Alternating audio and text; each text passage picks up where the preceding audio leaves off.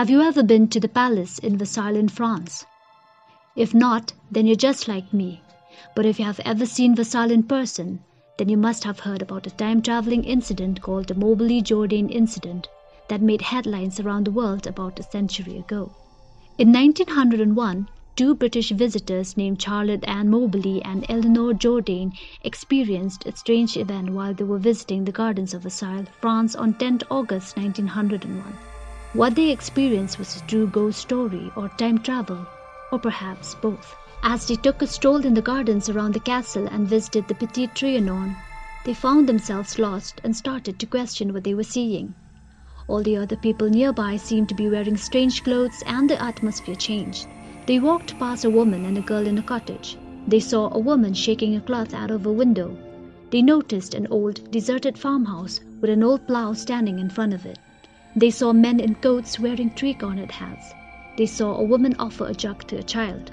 They also came across a man wearing a cloak and a large shady hat. His complexion was dark and marked by smallpox.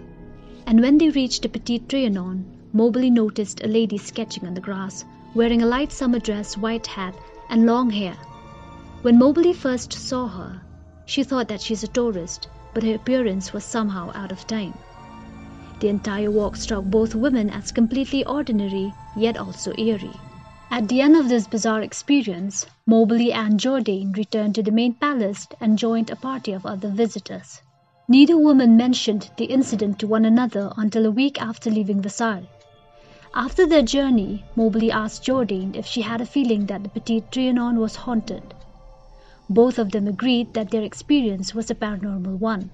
Later, the pair compared notes and decided to write independent notes about their journey, researching the history of Versailles to learn more about what happened. They discovered that many of the events that they saw did not exist in the 1900s. Every detail of the incident and research into clothing, layout, and people fit that of the Versailles in the 1780s.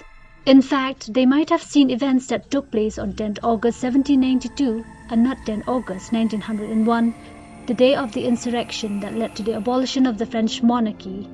They began to suspect that they had seen the Comte de Vaudreuil, the man with the marked face who had been dead since 1817, and the old-fashioned lady greatly resembled King Louis XVI's consort, Marie Antoinette. When they went back to the Petit Trianon, they were unable to locate several landmarks they swore they had seen during their trip in 1901.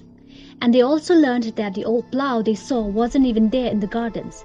Such a plough did exist, however, during the reign of Louis XVI.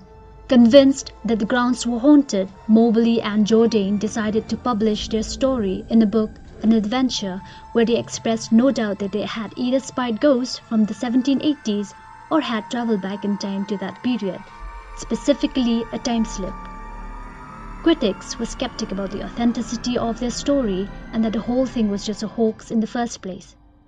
No matter what happened in the gardens of Versailles during the visit of the two women, there had been other people who came forward to announce that they too had experienced similar incidents in the gardens. What do you think about this? Is that just a coincidence, or is the Petit Trianon truly haunted, or the women had slipped through time?